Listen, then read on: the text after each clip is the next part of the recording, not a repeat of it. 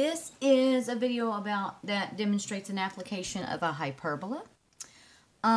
Two buildings in a sports complex are shaped and positioned like a portion of the branches of a hyperbola, and they give us an equation for it that describes it. It says in this equation, x and y are in meters, and then it asks us a couple of questions. Let's look at the equation for a second. We would know right off the bat that this is a hyperbola because two things are squared and there's a minus sign in the middle. So the standard form of a hyperbola is x squared over a squared minus y squared over b squared is equal to 1. That's the standard form when it's centered at the origin.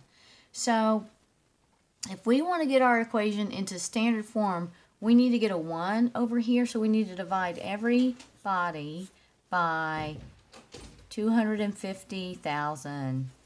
So 250,000, 250,000. So that gives us x squared over, let's see, if I simplify that fraction, 250,000 divided by 400 is 625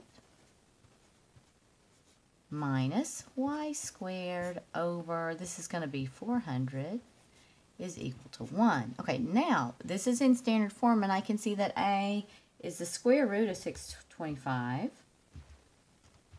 which is 25. So I can say a is 25. Okay. I can say b, for the square root of 400, is 20. And so we know that that is the vertical distance and the horizontal distance from the center. So they gave us this nice picture here. So we know our parabola is oriented, it's symmetric about a horizontal axis, and that's because x is leading. So if this is our center and this is our hyperbola, from the center to the vertices is a, and I can draw this, and that will help me figure out what I have to answer.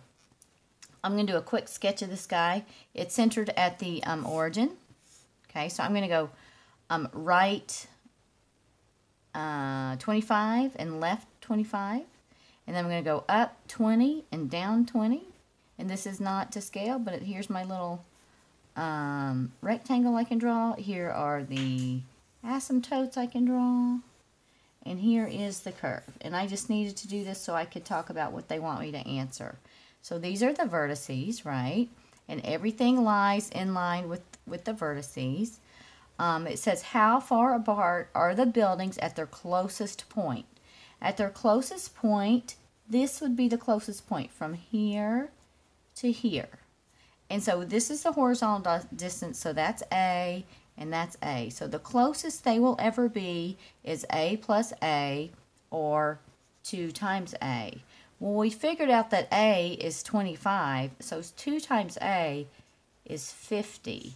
And they say that x and y are in meters, so 50 meters is the closest these two buildings will ever be from each other. Then part B says, find the distance D in the figure to the nearest tenth. Now, I got to look at this picture and I'll tell you what the D says. It says D is this vertical distance across one of the branches right here. But they give me the point, they say from this to this point is 50 meters, okay?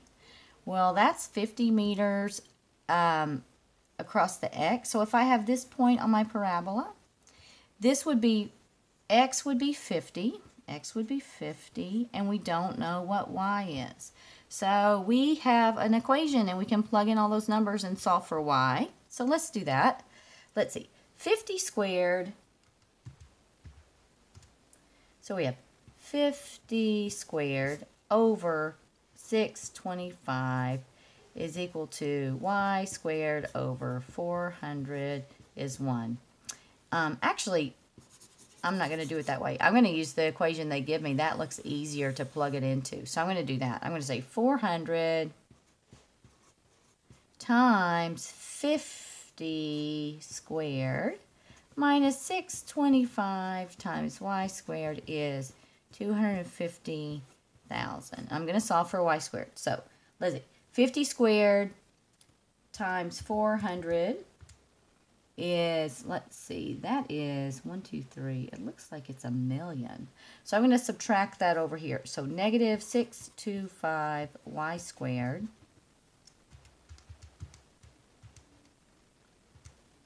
gives me negative 750,000. And then I'm going to divide both sides by 625, and I get y squared is 1,200. And then I'm going to take the square root of that answer, and that's going to give me that y is 34.6 meters. This distance d, however, is y plus y. So I'm going to multiply that number by 2. And so it's going to tell me the width across this branch is going to be, for answer B, is about 69.3 meters. And that's how you would answer that one.